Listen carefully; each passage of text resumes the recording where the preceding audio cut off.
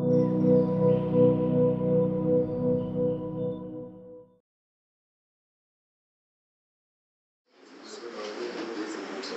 afternoon, ladies and gentlemen, and a very big welcome to this Discourse Café, partnership with the Konrad Adenauer Stiftung, who's our supporters for all our Frederick and Zyl-Slabbert Institute Discourse Café. So very welcome. Yeah, I hope the bad weather hasn't deterred too many of our people who wanted to come. Just two practical things.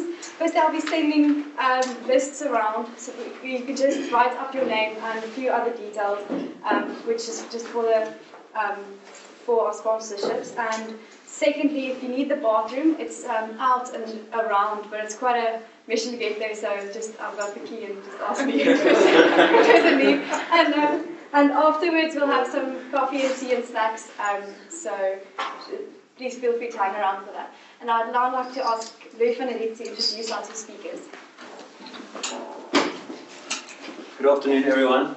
It's really a pleasure and a privilege for me to introduce our two speakers this afternoon. I think it's not every Wednesday afternoon that you have two people in the same room who are so well respected in their fields, and to have different contexts speak to each other as well.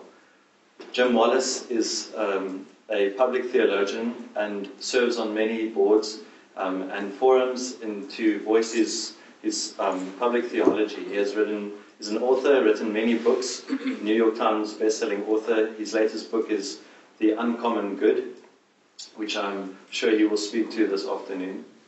And it's not his first time to visit South Africa. He has been here before. It's his first time in Stellenbosch, however, which we heard a little bit about earlier today when we had our chapel gathering here. And I'm hoping you would refer to that again, Jim, in terms of what you have seen in the last 20 years developing in South Africa. We value your opinion on that. Then we also have our Dean of the Faculty of Theology, Prof Nico Koopman, a very well-respected public theologian in South Africa, also heading up the Bearsadier Center for Public Theology here, situated at our faculty, and also very well respected for his work on ethics and public life. We want to give them both an opportunity to share their stories, their insights, their wisdoms, and then we would like to engage as an active audience and have ample time for questions and discussion. So I think without further ado, we'd like to invite perhaps Jim, both of you would like to come up and share with us. Thank you very much.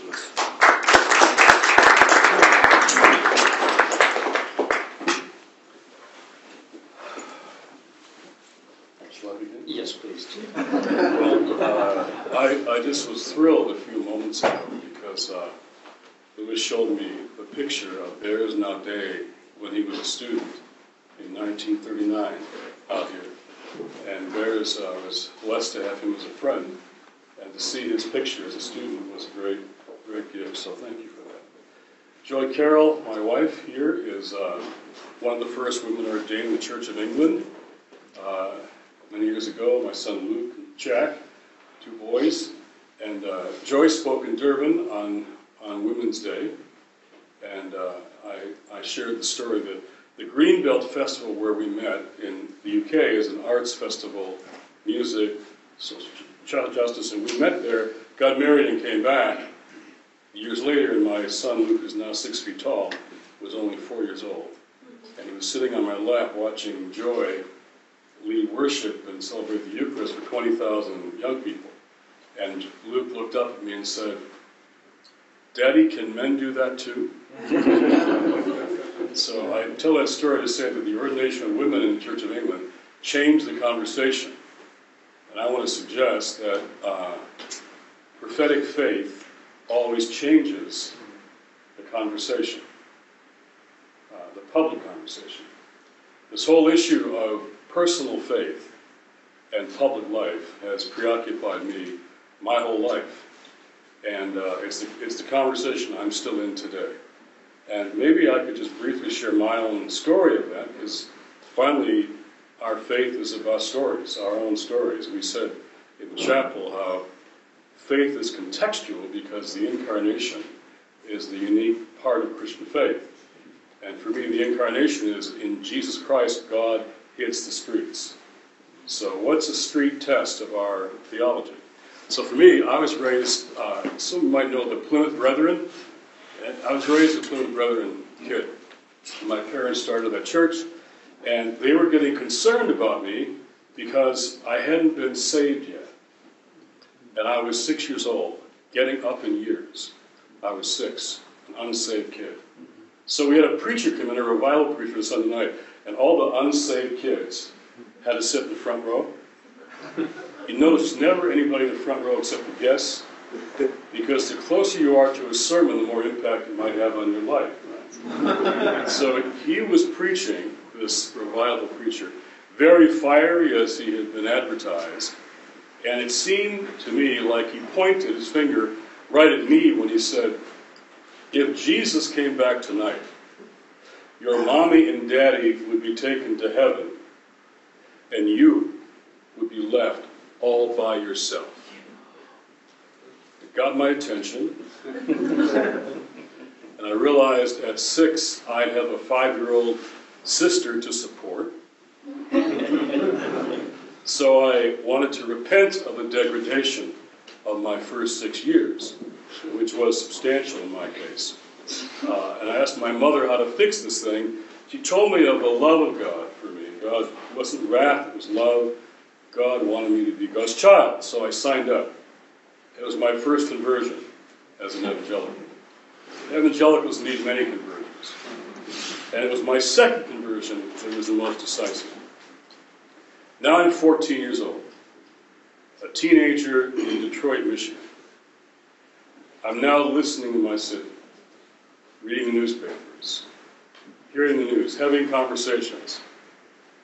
I began to ask these questions. Why did we live the way we did in white Detroit when life seemed so different just a few blocks or miles away in black Detroit? I was hearing about unemployment, hungry families, people in jail, things I didn't know anything about. I heard there were black churches, black Plymouth Brethren churches. I heard nothing about, never had a black preacher. They taught me a song, red and yellow, black and white. They are precious in sight. Jesus loves the little children of the world. In my sight, they're only white people. The responses I got to my questions were, you're too young to ask these kinds of questions. When you get older, you'll understand. Or we don't know why it's this way either, but it's always been this way. The only honest answer I got was, if you keep asking these kinds of questions, you're going to get into a lot of trouble. And that proved to be true. So I began to go into the city, the inner city. And I would just walk around and listen and meet people. I took jobs with young guys my same age, but they're black and I was white, and I learned that we grew up in different countries in the same city. And the black churches took me in, a white kid who had all kinds of obvious questions, but they were very patient and took me in. I came back one day to my church, and a church elder took me aside and said, Jim, you have to understand, Christianity has nothing to do with racism. That's political. Our faith is personal. That's political. Our faith is personal. I was only 15 years old. That's the night that I left the church, in my head and my heart. Because if the thing that was consuming my heart and my mind, the thing that seemed so wrong with something was terribly wrong in my world, and nobody was talking about it, as if it didn't exist.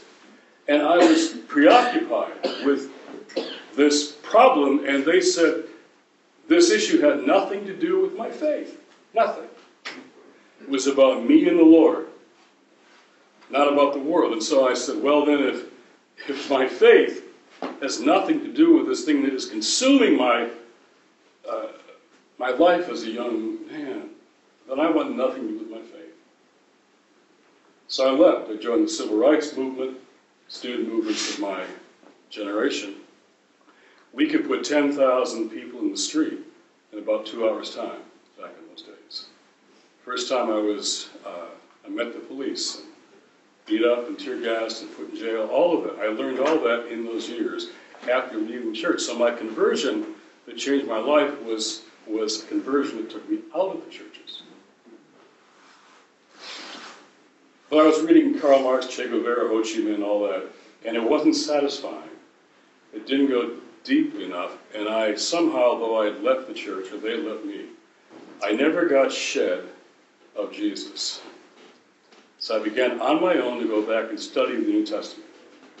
The book of Matthew. I found the Sermon on the Mount, which I'd never heard a sermon on in my white church, ever.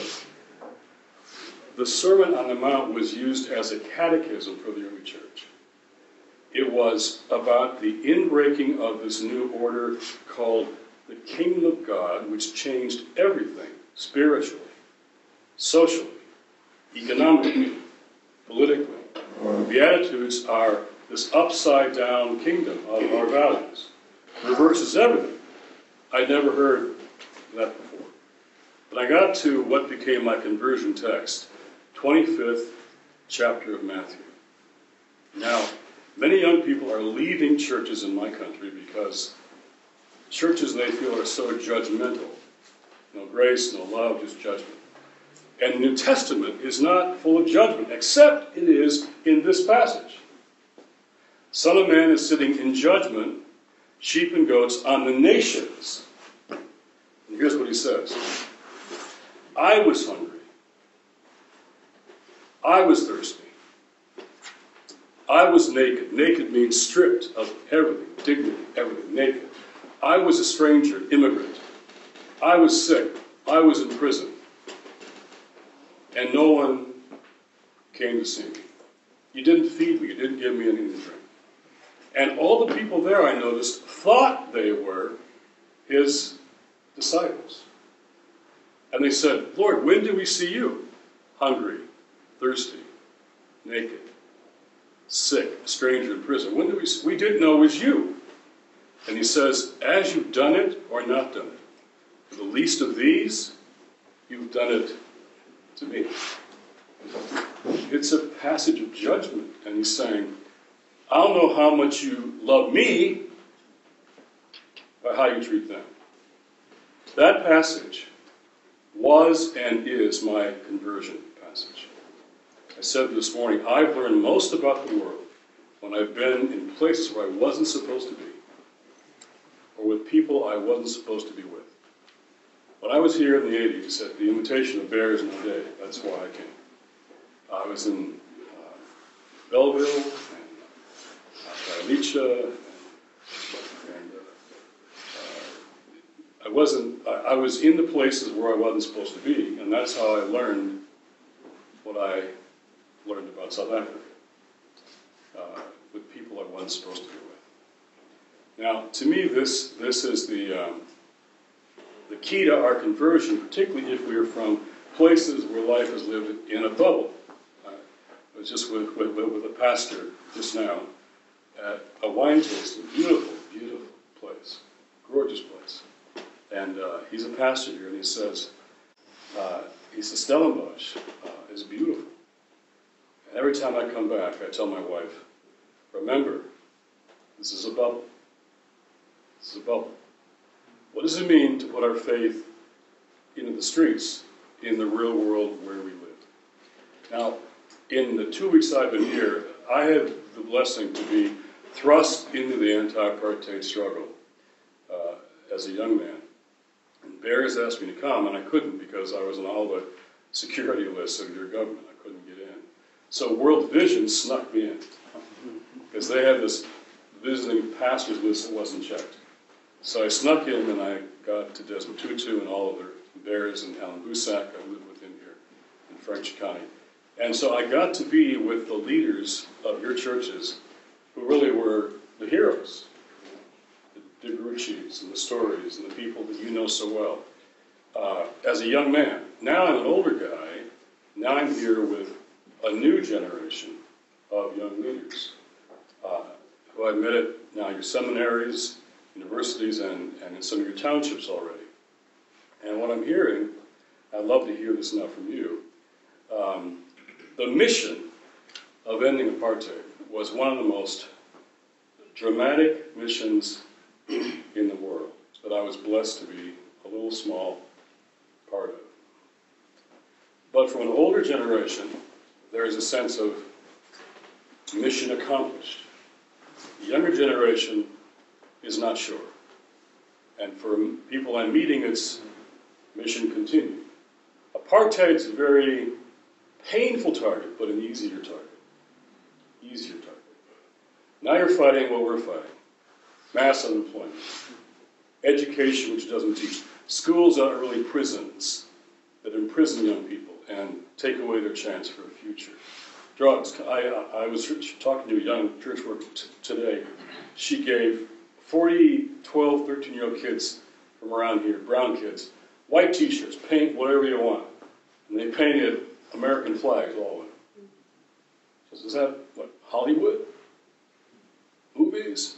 No, they admire our gangs in the U.S. They want to be American gangsters. I've worked with gangs all over the U.S. Gangs happen when there's no work, family, or education. You know? So you've got many issues we have now. Mass incarceration. We have now the highest rate of the imprisoned in the world. You were number one before. Now we're number one. 25% of the prisons in the world are in the U.S. 6% of the population of the world. Overwhelmingly black and brown. So a whole movement's beginning now. So now the churches, we're beginning social movements, and I'll just say this, and I'll turn over to my colleague here.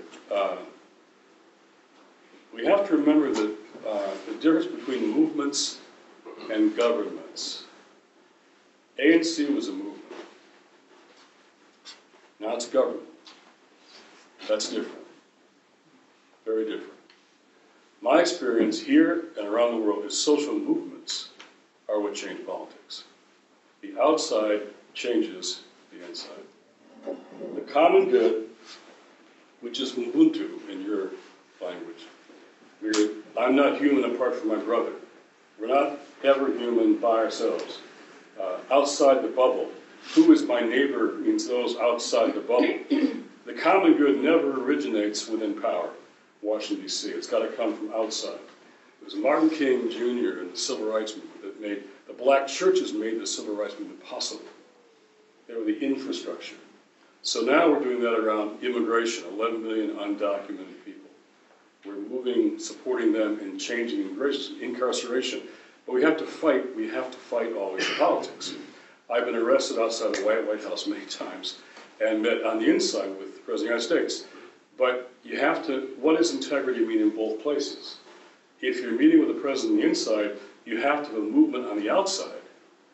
But you won't have any impact on the inside. So I'm now curious how a new generation in this country wants to see the mission here continue. This morning I talked about the young man from Sing Sing prison who was converted and he wanted to stop the train that brought him to that prison. And I said, what trains do you want to stop? And a young woman afterwards said, that really got to me, the whole train, stopping trains. And I want to stop the train of gender violence in South Africa. What are the trains that have to be stopped? Christians don't just ride the trains or find safe trains to ride. You know, we stop trains and turn trains around. That's what the conversion means. My personal faith, I mean, the words I didn't have before that elder spoke to me, I do now. When he said, you know, Christianity and racism, nothing. I said, now I'd say this. God is personal. This God knows everything about everybody in this room and wants a relationship with us anyway. God is personal but never private. That's the key. God is personal but never private. What does it mean to take our personal faith to the streets in the world? Private atonement is the gospel I was raised with. It's a biblical heresy. The New Testament teaches the gospel of the kingdom as a new order that breaks into the world to change the world and us with it. The world and us with it. I have to do that in my context. Theology is contextual. Peter Marisburg, I was there last week. Unjama movement, contextual theology. Your colleagues are all there. And they are trying to understand what that means there. So I was sharing what it means in our context. They were sharing what it means in their context. And together we learn from each other. So I want to hear what all this means in your context now, here, in this new era, mission continued, and what a new generation in South Africa is going to try to make the country what both Desmond Tutu and Nelson Mandela wanted to be, a different kind of country. What does that look like for a new generation here? That's what I'm eager to hear from you and learn about while we're here. Okay, good afternoon, brothers, sisters, ladies, gentlemen. Can I also say very welcome to you, Jim. You are at home here in the faculty. It was a privilege that you and your family and colleagues are visiting South Africa, and that you also came to visit Stellenbosch University, and specifically this faculty. And I want to thank Leslie van der Wey at the Zyl-Slabbert Institute, together with the students, also Louis, that you could arrange it, that we have this session with Jim this afternoon. So you must forgive us, but in South Africa, part of the Ubuntu spirit is really, we normally get, praise singers first, praise singers. So the idea of, to affirm our joy that you are here. We will give you opportunity later. We have some of your books here which we read, and you must just sign it for us also. We really appreciate your work. And what I will do, Jim, is to make a few remarks that will pave the way for the discussion from the audience. And Louis specifically asked me to speak from my own biography and from our context. And I will gladly do that, but also then be in dialogue with you. I am so glad to see here some of my colleagues today, and I mention them because my own story is intertwined with theirs. I have classmates of mine here from my student years at Western Cape University, Llewellyn McMaster here in front, Derek Marto, another classmate there, and Alex Fisher, another classmate here. And then I have a colleague, Robert Vosloo, there with whom the two of us together wrote a book. So I just refer to them to say that these people are people who helped to form my own narrative and my own biography, together with the younger ones whom you see in here. Sorry guys that I don't put you in the younger category anymore. But the younger ones here, Leslie, amongst the younger ones, and you will see many others, here, Helen Ney, all of them, Margriet, our students who continuously rewrite my own story and challenge my story. But it's a story that is informed by what I think is in the heart of your work.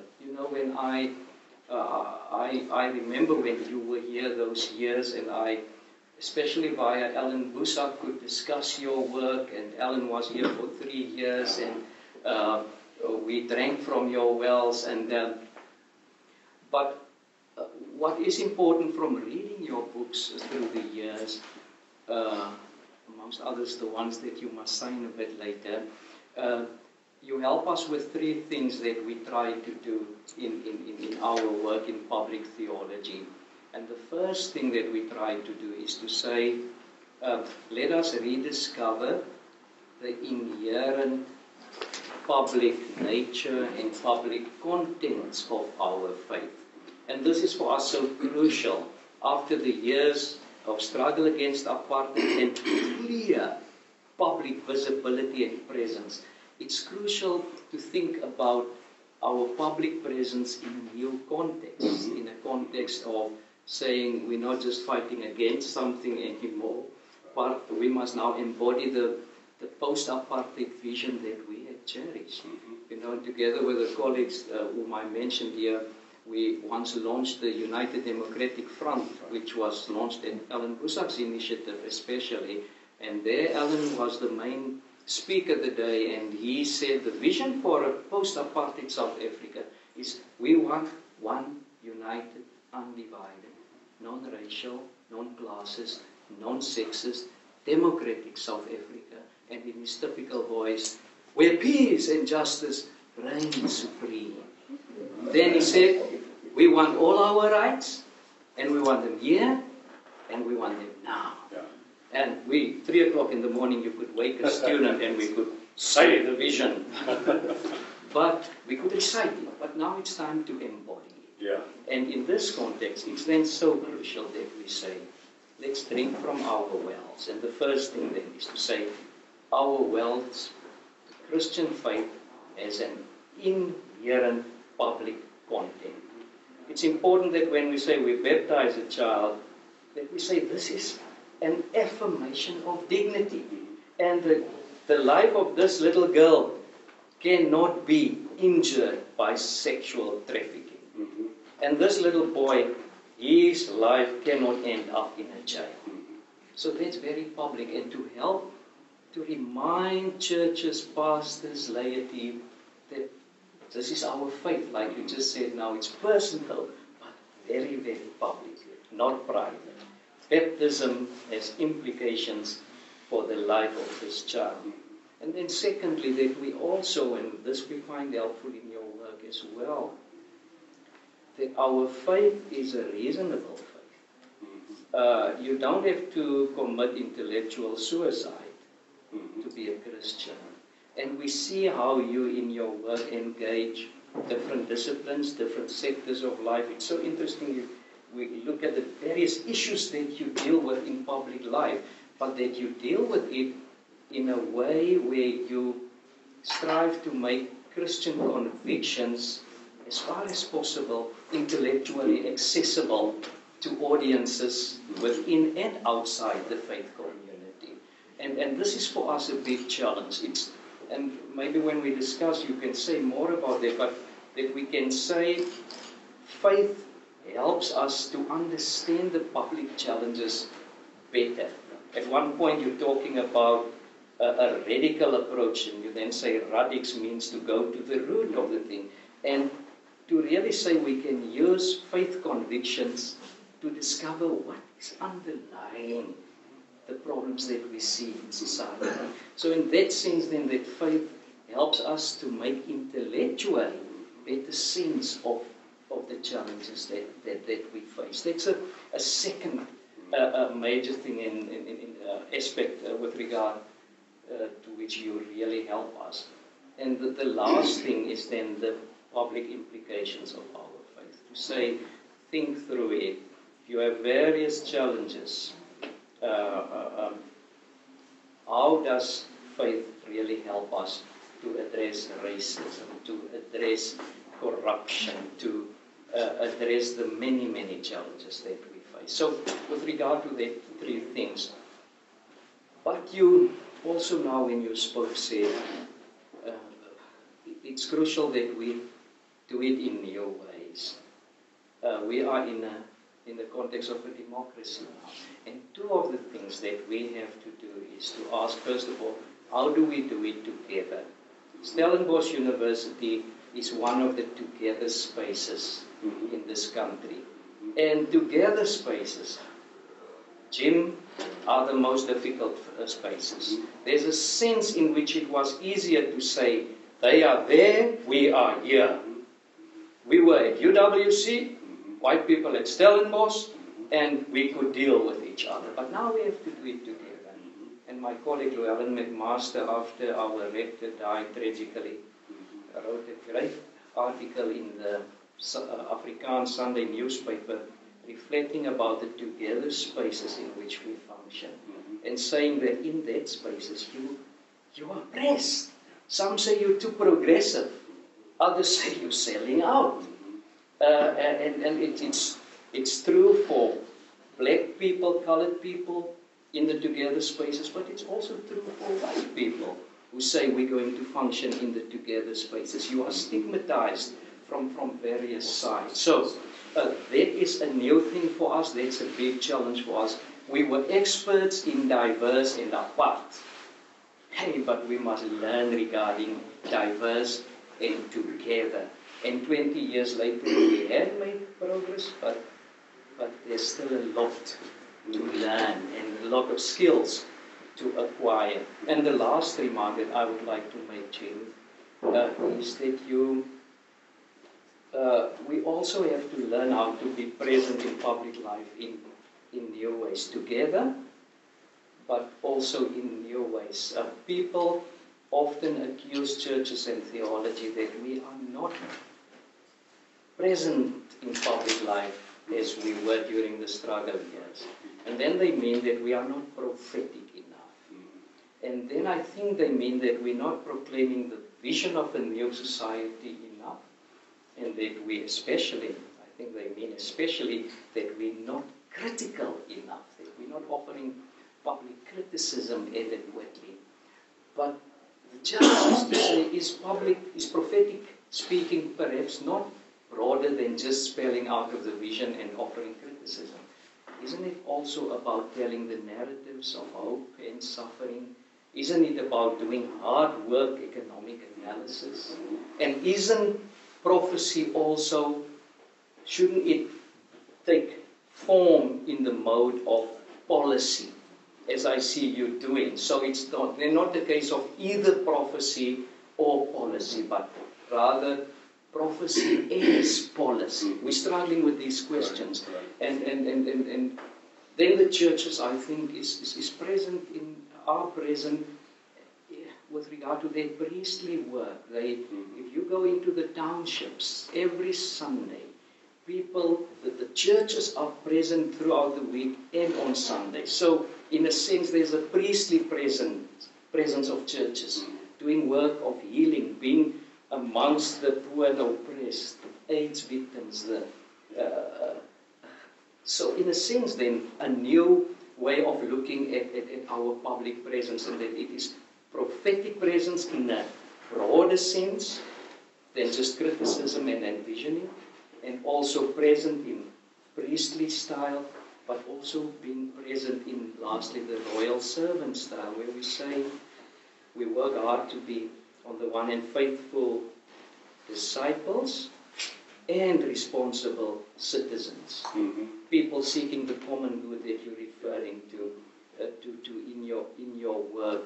So, Jim, this is for us the context in which we are, and from the brief comments that I made, we want to say we're seeking new ways of doing theology, new ways of being faithful in new contexts.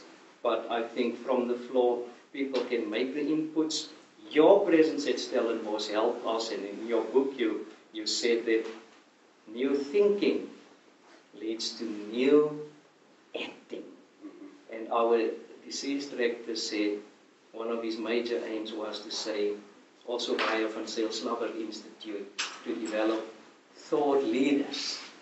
And thank you for also helping us to say, thinking sessions like this will impact on behavior and will enhance transformation and renewal. So that's very helpful. Very helpful. In brief. Yeah, very helpful. Very helpful. So we'll open the floor for questions now. If anyone would like to ask a question to either one or both of our speakers.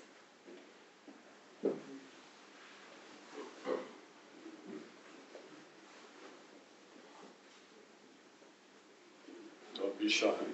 Can I, just before you ask, if we're not going to accept there's not going to be discussion. When I was in matric, final year of school in South Africa, we read a well-known Afrikaans artist with the name N.P. van Wyk Lou, his book Raka. And then every student had to prepare a piece, and the teacher would ask you in class to read it first.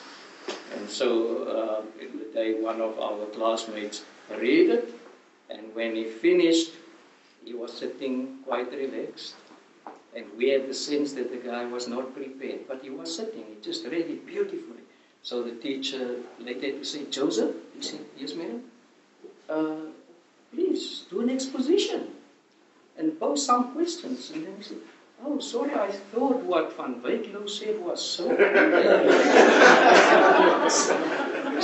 We didn't accept it then, and we won't accept it today.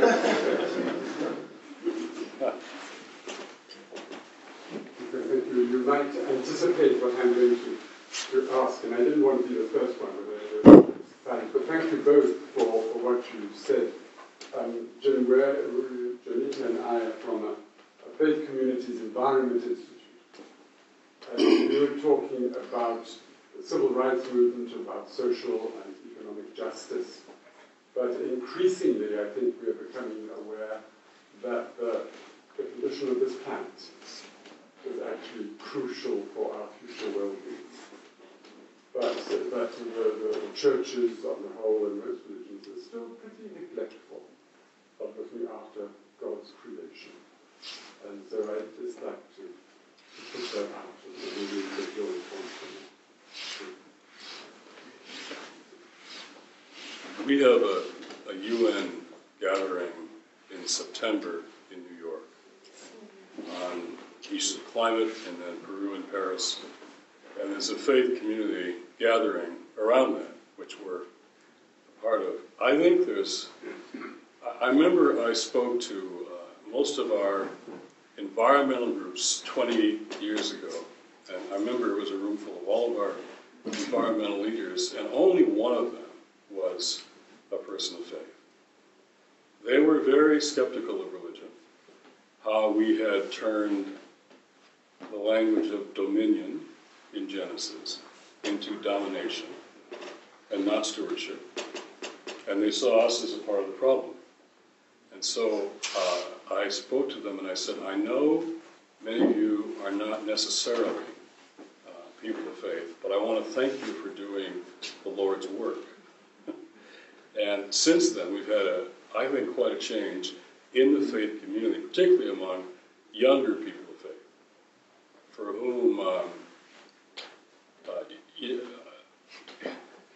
quarterly profit and loss statements as a metric of our success in business. It really is quarterly profit and loss of shareholders in business. And we're having a conference here at Stellenbosch at the end of the month, the World Economic Forum, on this problem.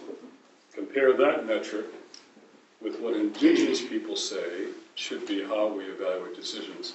They would say, evaluate decisions today by their impact on the 7th generation out. It's a question of metrics and what is valued. So we wrote, ever since the economy had this 2008 collapse, even the World Economic Forum has realized they're in trouble. So they had a few of us come and talk to them, and they formed a Council on Values, with which I am able to chair. Daniel Milan teaches business here, and he's on our council. We've written something called the New Social Covenant to replace broken social contracts, which we have in our economy. 3 values there: human dignity, the common good, and stewardship. Stewardship as a spiritual notion, and the business people said, we need more than contract, we like covenant, because that's a deeper moral context. And so I would say there's good news and bad news. Good news is that, in fact, when we had a big conference on this in Chicago a few months ago, and I was the only, faith speaker, and they're always saying climate as an issue has to rise in terms of its priority. And people say, what's more important to you? Trafficking, human rights, women's issues, climate, where does climate fit on that? And I said that's entirely wrong analysis. Take any issue we care about, women, migration, water, food, climate change impacts all of the other issues. It makes them more problematic. And I went through Matthew 25, a new way for me of thinking about that text, was climate change. You know, I was hungry. Climate change will make more people hungry. I was thirsty. Water. I was naked. I was stripped. I was an immigrant. So climate is impacting all the issues we care about. It's not another issue. It's an issue that impacts everything else that we care about. Now the good news is that the younger generation is much more sensitive to this. The problem is we have a time window problem on climate change. We just don't have generations to figure this out. So the tension we have as a new generation is, I think, winning on this, but the time frame is narrowing on climate change. And the opposition to it is political. It's political.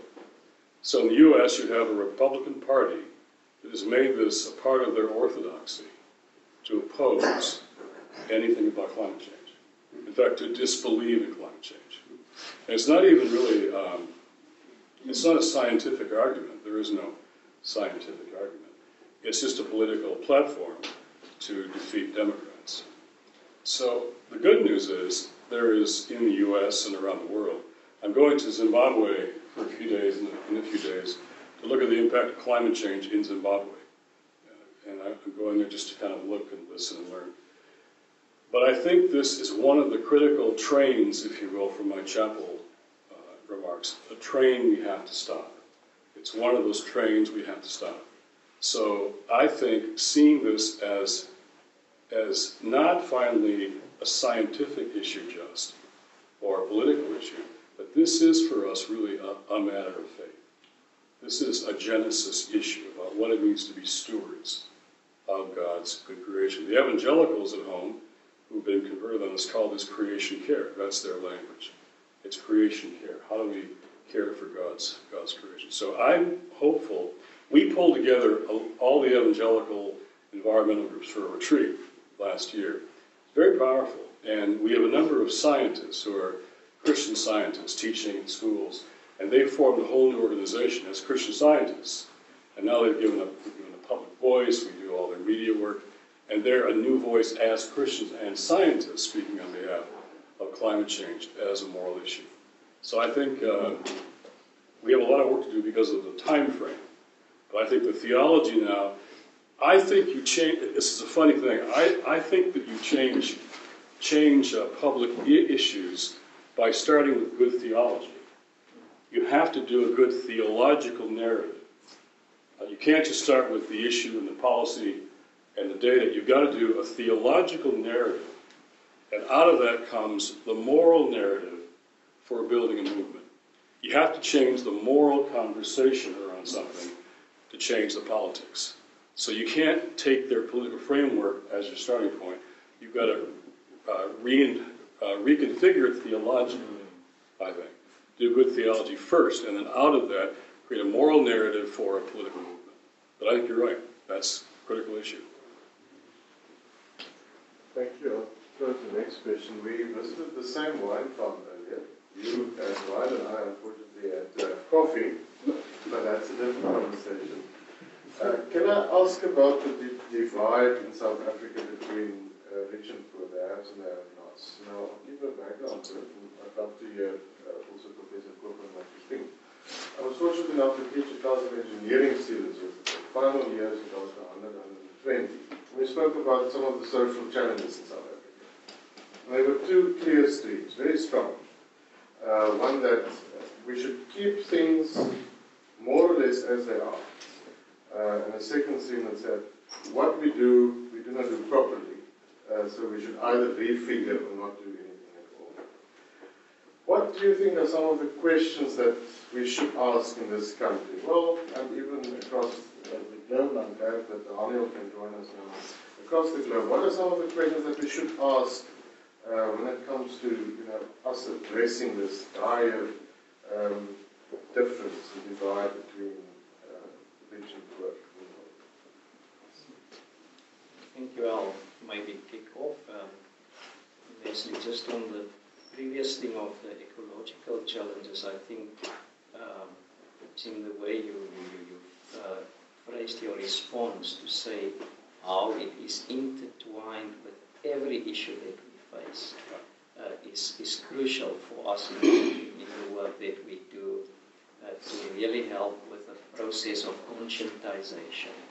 I think we should address the ecological challenge with the same passion that we try to address the economic and the racial and the sexual and other challenges. It is really, and to mainstream it, not to see it as something there at the margins. Leslie poses a question on a crucial challenge for us.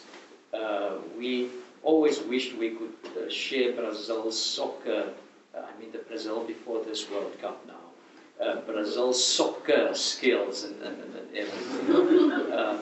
But we are with them champions regarding the gap between rich and poor in the world, that we really are we are one of the countries with the biggest gap between rich and poor. And to address that inequality, I think it's important. I find the work of John Calvin helpful in this regard, to say that we don't go for a type of equality which implies that there are totally no differences between people. People have different talents, people have even different levels of dedication, and our work ethic is not exactly the same, and our opportunities are not the same, and the environments in which we grow up are not the same. So there are forms of inequality, but the important thing for Calvin is that we must work for what he calls equitas, and it's translated in English with equity. And the close word is the idea of equilibrium, that we have higher levels of equilibrium, evenwicht, balance in our society, so that some don't have too much and others too little. So in a certain sense, I think that especially rich people listen more attentively to you if you start talking the language of acknowledging the talents of people, their entrepreneurial skills, safeguarding their freedom to develop within the constraints of what is ecologically also morally acceptable. But to say develop, we need our entrepreneurs, I would think. And it's for me interesting in black communities, we now also, that's also new for us as theologians, we also now have an increasing number of black entrepreneurs, and they come with us to questions like, you guys are experts in the gospel is good news to the poor. Is there no good news for the rich as well? And that's a challenging question, but I think the notion of equilibrium helps in this regard. But then to say, let us do three things. Develop an ethos on the one hand of compassion, to say we are called to share what we have. Secondly, to continue visiting on a structural level, whether the economic structures and arrangements, and call it models that we have in place, whether they sufficiently serve the cause of equity, of justice, of a life of dignity for all, whether it really serves the common good. And thirdly, I think we need to work for an ethos of sacrifice, and that's not famous language, but Mahatma Gandhi told us, live simply so that others may simply live. And we need to do that. Last night I spoke here at the meeting of the two presbyteries, Uniting Reformed Church, Dutch Reformed Church presbyteries of Stellenbosch met in Franschhoek. And the interesting thing is how people come with a question, but help us to start giving more body to what you mean by justice. And this is for us a challenge then also, I think, in theology and in engineering and in different disciplines. And you cannot give one answer, but in specific situations, what is justice? One day a student in one of our classes here, in the together spaces here at Stellenbosch, the white student said in a class, 5th year, Masters of Divinity class, I study with my black classmates, and I know I drive here with my car, and things are going well with me.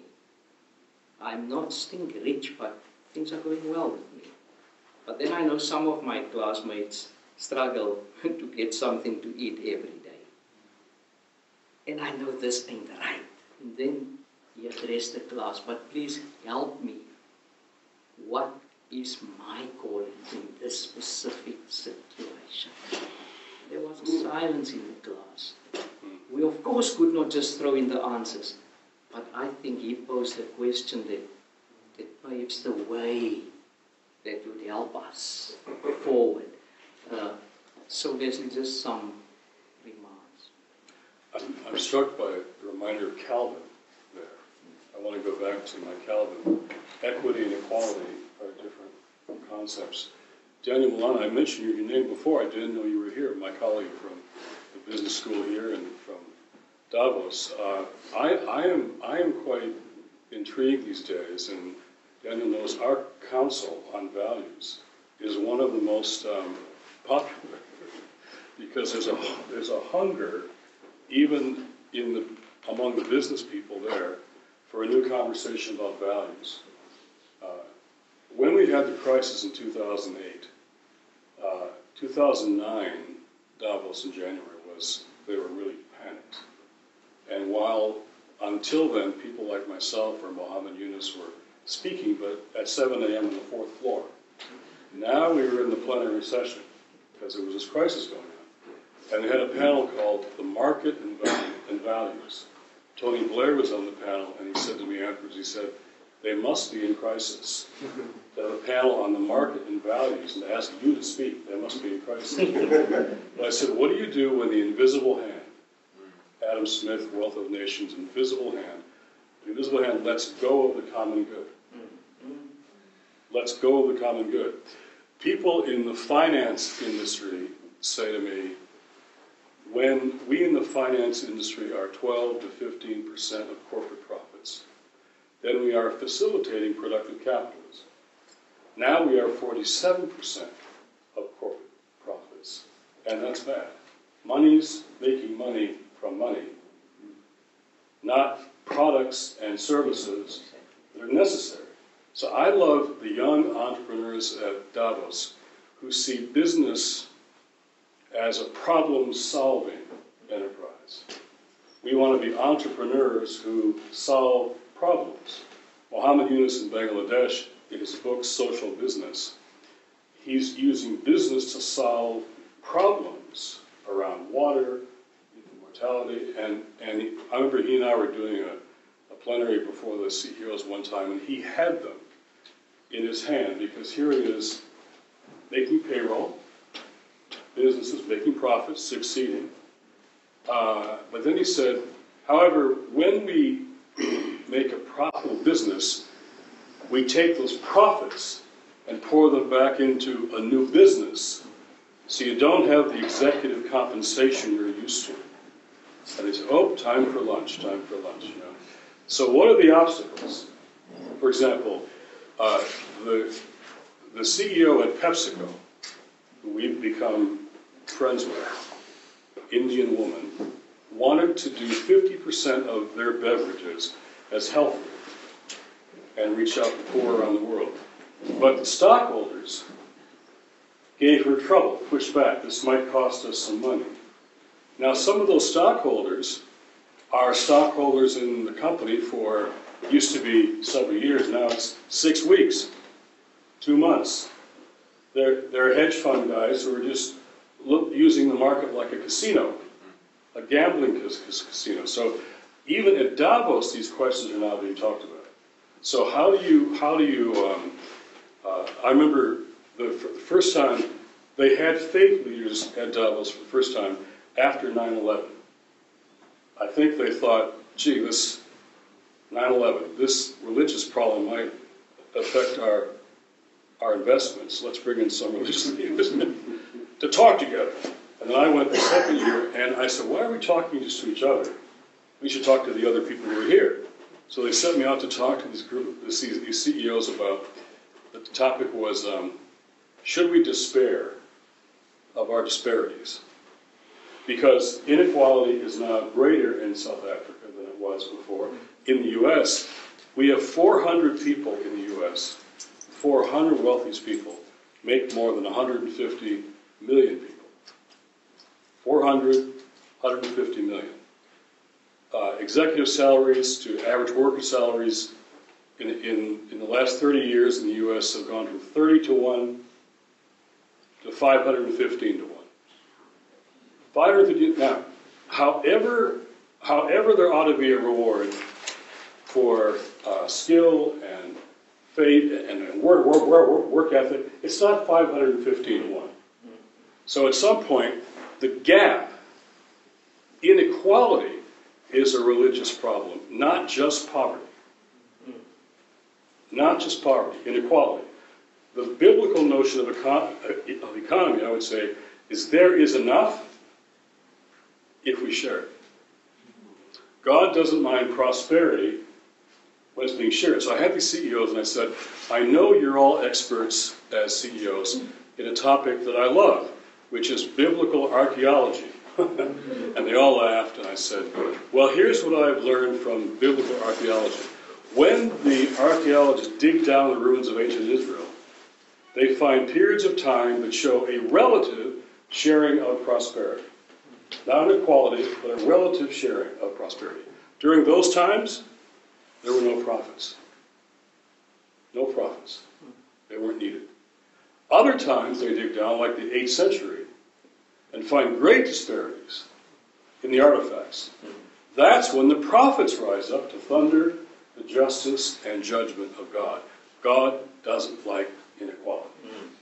And right now, it's the greatest it's been in our memory. And this is, I say, bad for business, because it undermines a sense of belonging. The system seems rigged. It seems unfair, because people want to be successful. So I met a young entrepreneur in Claremont Township last week. His name is Sufiso, and his name means, I'm told, a wish. And he and his young comrades are creating something called, I love this, Wake Up and Do Something. And it's economic activity, and Diaconia is helping to sponsor this, where they're doing gardening in the community, making beads, and also blocks and bricks. Young men, and they are, I'm not sure if they know it, but they are entrepreneurs. And they want to be successful. But they want to believe they can succeed. And if they run into infrastructures, and they run into barriers and blockages that show them the system is rigged, why would they trust the system? Why would they try? Then they'll go into other kinds of markets and activity. So I think inequality, too much inequality, is even bad for business. And there are business people who think that too. So this is where we in the faith community, I said, change the conversation. The way you discuss inequality and equality, this is how we theologically can have this conversation. So I would think between a business school and a theological faculty, this is where we have these conversations. So we have to understand that these issues are not only public issues, but they're for us matters of faith. So how do we connect? And whether the people are faith people or not, if we're making sense about the common good, then they'll say, that makes sense. I was able to give the closing remarks at Davos this past year, and I was astounded how much people wanted to respond, whether they were religious or not. And they all want to come up and they say, can we have a cup of coffee and talk about this? And I call them my Davos confessionals.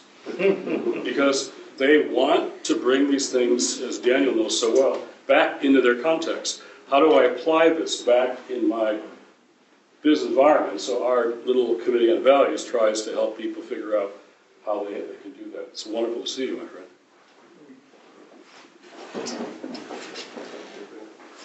I'm very interested in, I mean, if you listen to your testimony, or your testimony about your life, and so on, and the particular role that the Bible played from the very start, you know, and I guess throughout as we read your books and stuff. And I was thinking, you know, it is, I just related my own story about, I also had the privilege of having a Discourse Café, thanks to Leslie, and they writing the story, and I said to the student who came to interview me that one of the things that stand out for me in my own life is that I became involved not because of my reading of Marx or, you know, any other ideology or whatever, right, but my reading of the Bible. Right. And I think that in the time when we studied also 70s, 80s, it was this going to the Bible and reading it, you know, through our own lenses. Given the fact that, you know, we had a gospel brought to us and we were not satisfied what we heard and the message proclaimed, but Ellen Boussac and leaders like Black and Reform, you know, right, liberation theology, the Kairos document, all those things help us to say we actually refuse to let go of the Bible as the Word of God. We will read it and we will interpret it, and it helped us. Right. It helped us in situations where, once again, in the spaces where you have to answer questions from both sides. There's the security police telling you, hey, what you're doing is you know, against the Word of God. And right, it's the ANC, if they take over, you're not even going to have a church. You're now starting to be a pastor, but there won't be churches for you. And in detention, comrades would say, hey, Llewellyn, you really believe in this Bible and this heaven story, isn't it just for white people, you know? They have the privilege here, and we suspect they will also occupy all the front seats, you know, up there. So you had to wrestle with this now. And I'm happy to say, after all these years in my life, the message of the Bible is still the one that helps me even in the challenges of today, as you have also alluded to.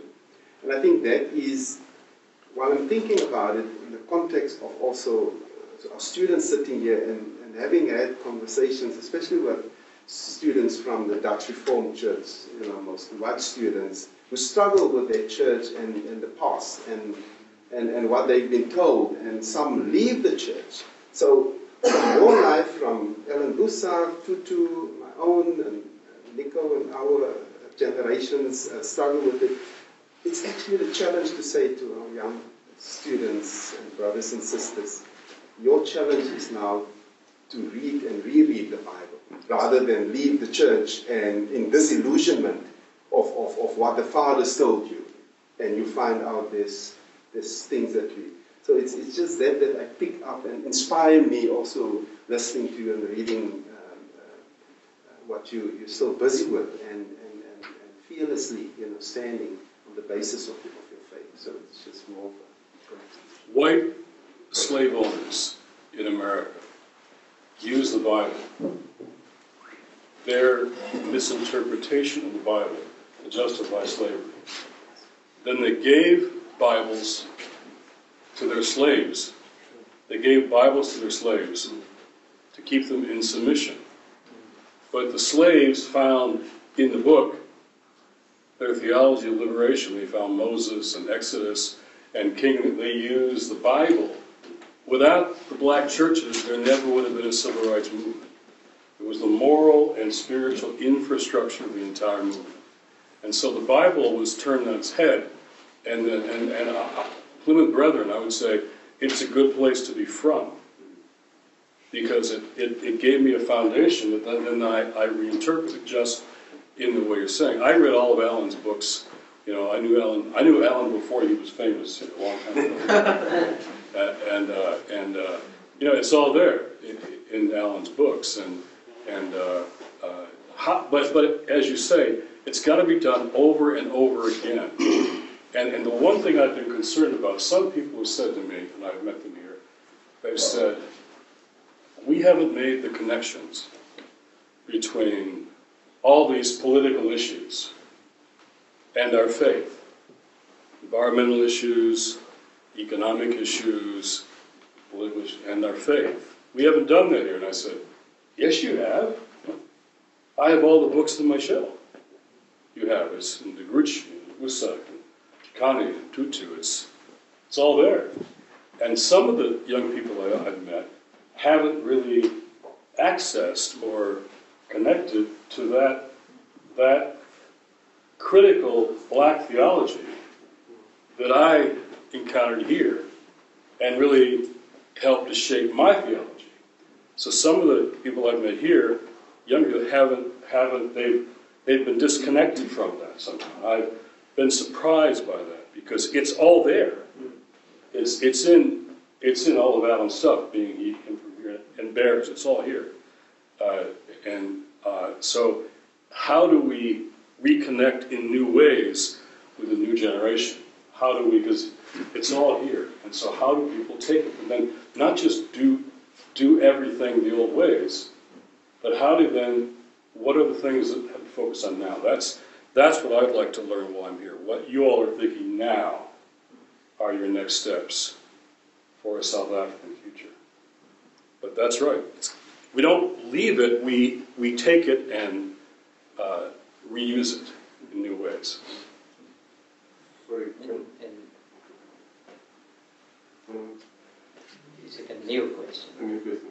Can I just go just on this one, Chair? I think it is what you're saying is that we need to drink from all the wells we have. And the one thing, for instance, that I spoke in July at an international conference that we had on black theology in Pretoria with colleagues from the United States, Britain, and South Africa, and other African countries, to make the point that we, just to affirm what you were saying, that when we say we talk about notions like public theology, it should never be used as if it is in opposition to liberation theology, to black theology, to feminist or womanist theology. But public theology, as we try to use it also at the Beyers Naudé Center, is to say this is a specific emphasis in theology. It's not a totally new theology that now replaces. Some people do use it in that way, to say the others are outdated, we use this one. Now, I personally prefer that we say public theology is an emphasis in theology that reminds us of the three things that I was referring to earlier: the public contents of faith, the public rationality, and the public implications of faith. And black theologians are doing what I would call a black public theology, and we discussed that at our conference, or womanist public theology, and people like Denise Ackerman would say she's doing a feminist public theology. So, and I think it's crucial that we try to phrase it in that way, exactly in order to keep on drinking from the wells of these various theologies. And I'm glad, Jim, that you emphasize it. If you go back and read those works, the Takatsamorphokings and these great black theologians, then we will be so poor in addressing the challenges that we face now if we don't drink from that well. So I like the idea of, phrase it even in this way: go with Busak beyond Busak, or go with Beyers Naudé beyond Beyers Naudé. But let's drink from those wells, and let's say they would have, I mean, Alan, if you speak to him now, he would say, I expect you to go further than I did. If you're really faithful to what I've done, you will go further. Well, Alan once took me to the synod, and it was the Dutch Reformed Synod, and the colored and the black churches, all three together. And he took me to the meeting, and I was the only American in the room, and they're working on the Belfar Declaration. It's like the Barman Declaration. There's a declaration here, a confessing church, a black confessing church, that was so resonant with the German confessing church, Dietrich Bonhoeffer. And Alan, we would talk half the night about Bonhoeffer and South Africa and all of the rest. And so he would, you know, what he was doing, what they were doing, you were taking Bonhoeffer and the confessing church in the German context, applying it to your context. And it went around the world. That declaration went around the world, impacted the world.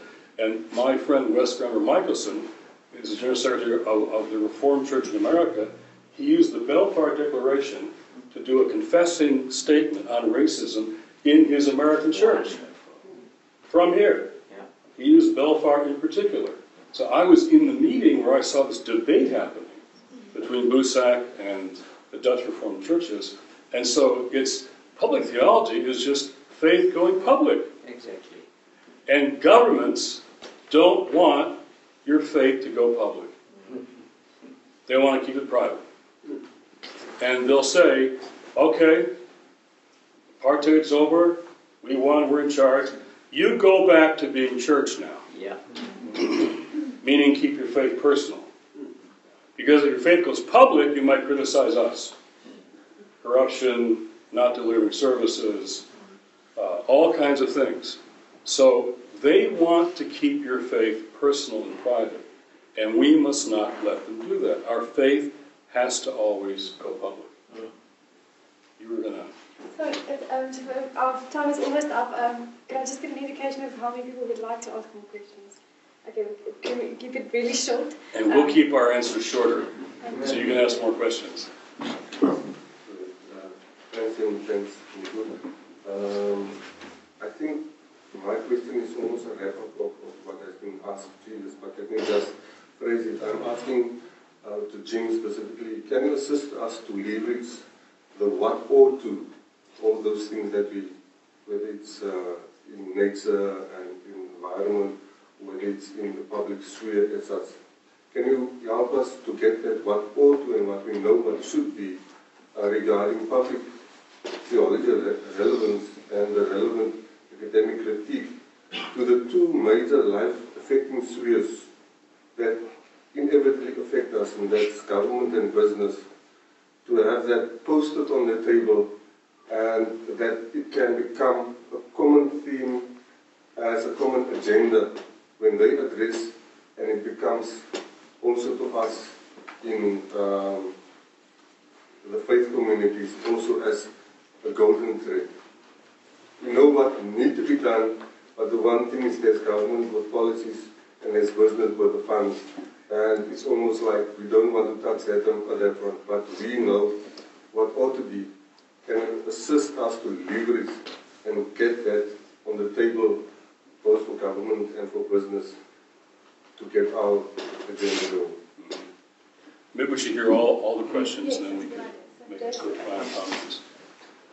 Hello, John. I'm Professor Koopman. I think maybe you, understanding the context of Stellenbosch University, out of a student perspective, we obviously at university to get a degree, go into the world, earn some money. But how do we cultivate a culture among students that leave university to make that impact on society that we spoke about? Because there isn't this culture among young people to make a difference. It's kind of like something you realize when you're older in your life. I have to do something in this world now. Yeah, so just given the vision of the country, the National Development Plan, and that whole thing of making a bigger influence on society from a student's perspective. Just step outside the camera. Hi, I'm Johannes. I'm a student at Stellenbosch, and I'm particularly interested in the role of theology, and then I guess particularly public theology and liberation theology in addressing the conflicts in our world. And if you think about the conflicts in our world, probably the first one and the most important one that comes to mind is the one in Israel-Palestine. And I'd like to hear your perspectives on how you think theology can contribute to the public conversation about that conflict specifically, specifically in the context of, or when we've seen that simply calling for peace and calm from both sides hasn't really had an effect. So I'm interested to hear your perspective on that.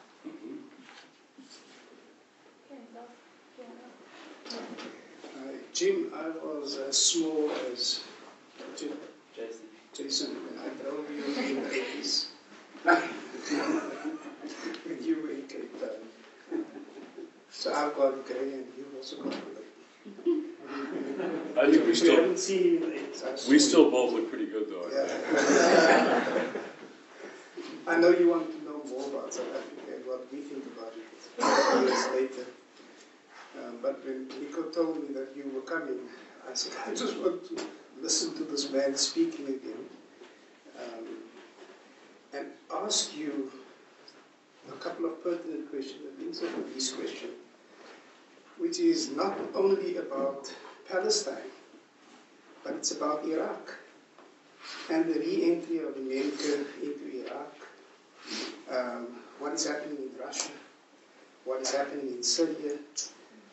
Just a quick brush of what is happening globally and how we need to be responding to that. I would love to hear what you say about that. In the context of South Africa, I think 20 years later we are now almost crossing that bridge. And we're now beginning to discover the depth of our diversity. And we need to find the bridges to actually reconnect. I think we are discovering the depth of inequality, and we need to find how we need to build a society that is equal. I think we're finding now the depth of what corruption really meant, what it did to us in the apartheid years, and how it is manifesting itself now in these days. And it's much more open, because there are newspapers and others that are speaking about it. And so we are living in very challenging times in South Africa, but we're also living in extremely exciting times in this country. And I'm very excited to theologically think through these things. And I'm not sure whether it should be public theology or liberation theology. I don't even know the titles any longer. But I just think normal people thinking through this and talking about it more and more, it's those spaces that we create that is absolutely essential for us to cross those bridges that bonds this country. I think we're in exciting spaces. And it's exciting to hear young people talk.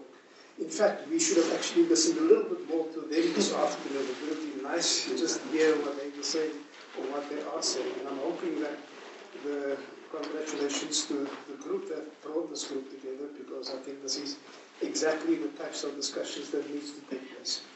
But in addition to that, I think when we have these discussions, and I'm just making a general comment, this needs to be opened up to other groups as well. And I don't think we need only to invite them, we need to actively bring them so that they become active participants in the dialogue. So it's a whole lot of bits and pieces that I put together when I now speak to you.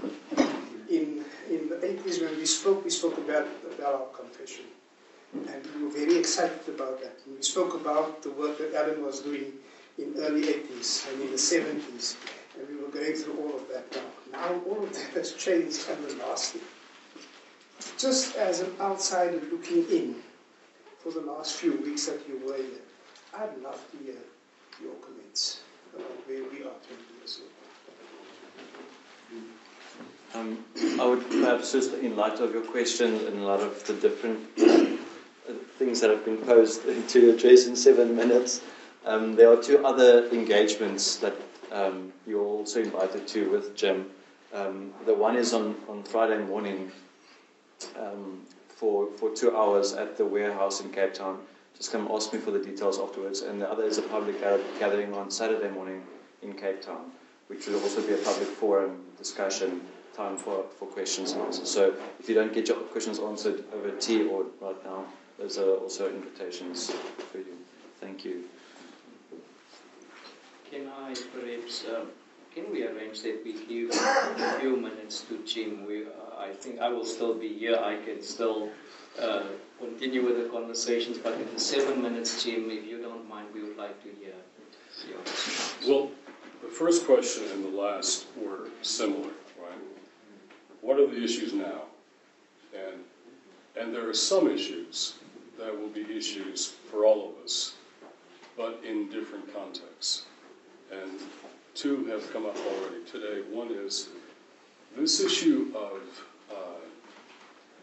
gender violence and gender justice is critical to a South African future, to a global future.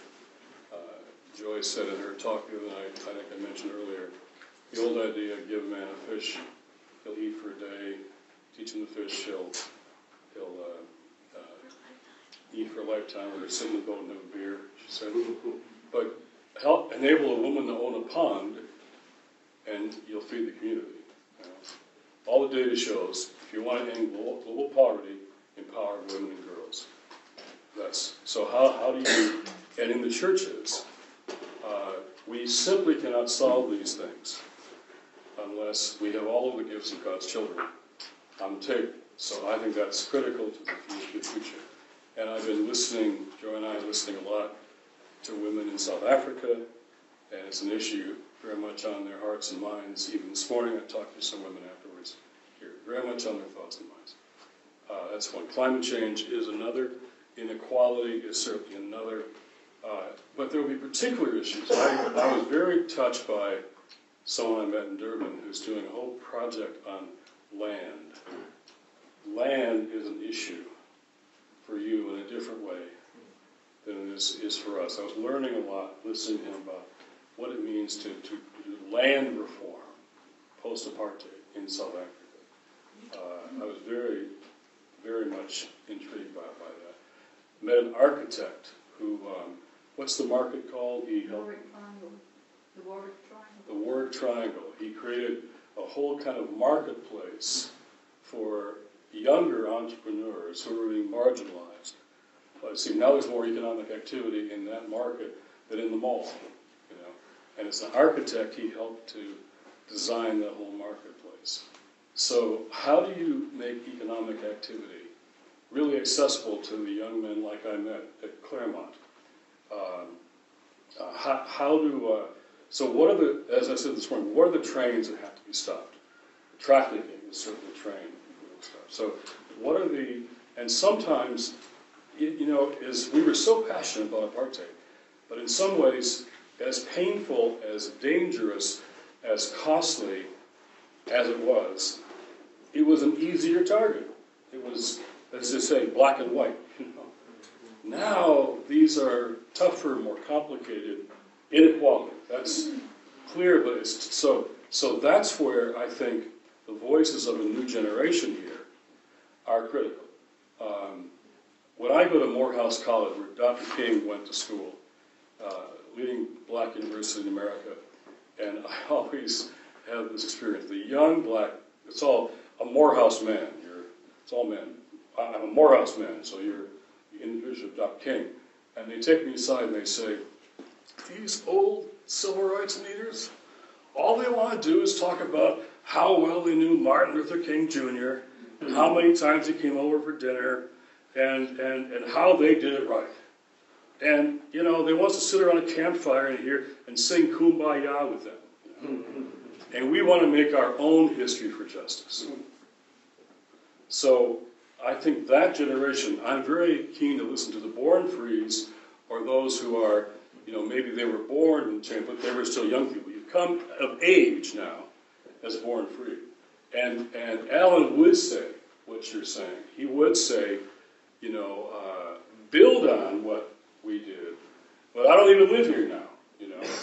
He's coming back, I think, here next month, right? So I'm very eager to see a new generation make their voice heard. I'm in my 60s now, but half of our audiences are under 30 all the time. And I've got senior staff. The new chair of my board was a student of mine at Harvard many years ago. Now he's 30. He's chair of the board. You and after he shaped his life too. So we have got to get the voice of a new generation into the conversation, and you'll take different tactics and strategies and different issues. I think more activism, Daniel, around corporate America. I focus too much on government, I think we can change things in business more by directing our energy there. I talked to a group of CEOs and NGOs in Washington, D.C. recently, and they're worried about the dirty minerals in the Congo, right? Minerals that make our cell phones. So I'm the lunch speaker, it's not a religious group, the spirit speaker over lunch to make them excited about their sandwiches, And I said, take out your cell phones. No, I mean to take them out. They took them out. I said, this is your significant other. You spend more time with this now than anything else in the world. So Jesus asked this question, or a question asked of Jesus, who is my neighbor? Right? This is the Good Samaritan parable, so I read them that story. Who is my neighbor? A lawyer asked Jesus. I said this morning, he was a Washington lawyer, because I knew his tone of voice, Who is my neighbor, And I said, whoever helped make this phone, whose ever life was impacted by making your phone, that person is your neighbor. Let's talk about turning supply chains into value chains. That's the conversation happening in business schools. Supply chains into the value chains. That's a whole different conversation Alan Boussac had, right? So what are the new conversations that a new generation can raise up? And also trust your context. Issues that are contextual for you are indeed your issues. They don't have to be American issues. They're your issues. So trust each other's context and learn from each other's context. Two quick things, Iraq, Ukraine, Israel, Palestine. At the top levels of politics, there are no answers to these questions. John Kerry asked us if we would help frame the language for the new peace settlement between the Israelis and Palestinians. The framework. We never got to it. So we didn't do it. We never got to it because at a level of leadership, it's impossible now. However, there are young Jewish settler kids who were born there, who didn't go from Berkeley, California to take over the Middle East.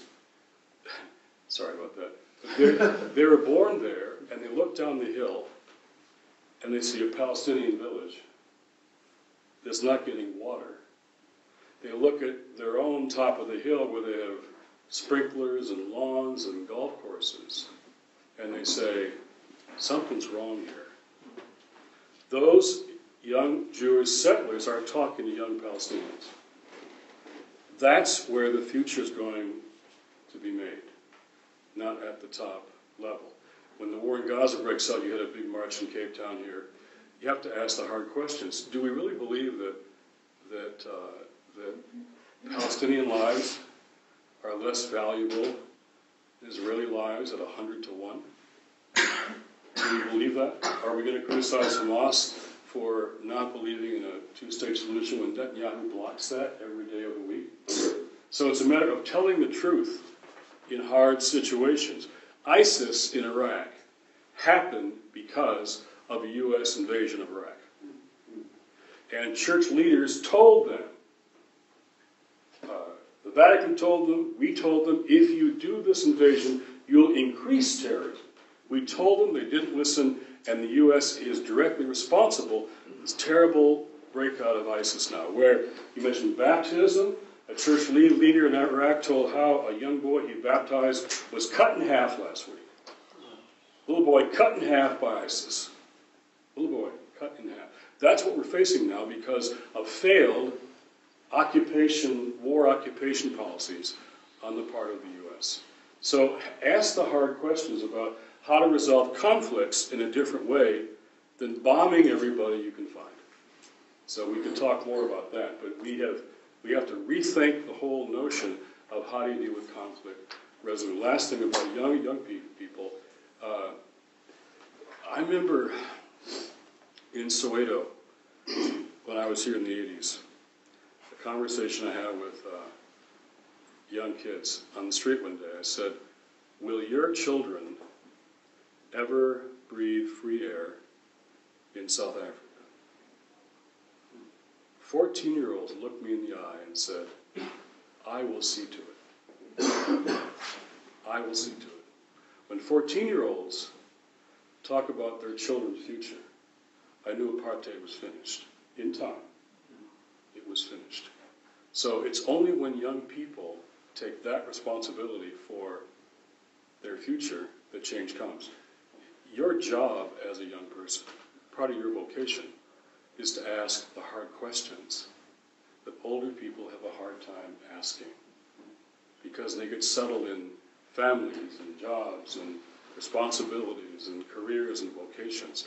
It is the obligation, the vocation of young people to ask the hard questions. And when you don't do that, we're in trouble. Make sense? Just to your thing also on the thing of how do we ensure that alumni go and really serve the common good. I think, Jim, at the university here, what we're trying to do is what we call science for society. We have graduate attributes which, amongst others entail that we want our students to be responsible citizens who go out and serve the common good. And all the faculties at this university are really working hard to say, let us embody these graduate attributes. They now even invited, all the deans invited the Faculty of Theology, and Robert Vosloo will be our leader in these negotiations to talk about the type of ethics course for various faculties on the campus, because the deans take the notion of serving the common good very, very seriously. So we hope that we can continue with the journey. And then I really, when I read your words, Jim, one thing that struck me that I want to share, that gives me the energy to continue with what we're busy with, is how you define hope. We are the university also that tries to be a university of hope, but listen to Jim's definition. Hope is believing in spite of the evidence, then watching the evidence change.